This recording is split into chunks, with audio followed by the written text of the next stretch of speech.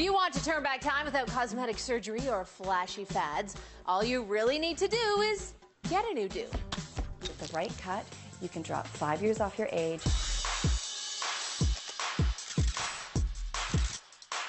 Famous faces are framed with some killer cuts, and fashion magazine's Adriana Ermter says it's the key to ageless beauty. In a tester theory, we're off to Taz in Toronto, where 2 volunteers put their hair on the chopping block. Let's do the makeover. Right this way.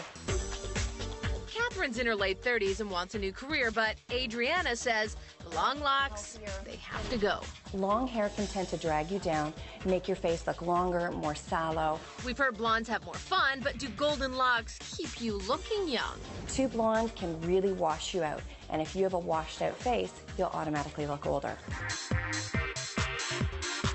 I've actually never had foils before. Wow. So I'm a foil virgin.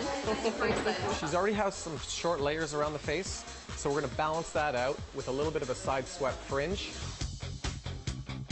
Now there's Tria, turning 40 this year and ready to shed the black. For brunettes, you actually do want to provide some warmth in the hair. Well, we're taking a few inches off the length, which will balance out what she's got happening in the front.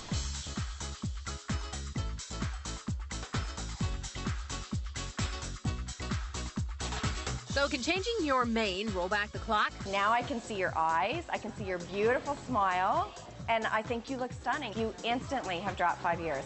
Are Daniel and Adriana 2 for 2? It is a youthful look, more modern, a little trendier. The key, whether you're blonde, brunette, or a redhead, is that you want to have color that brightens and highlights your face.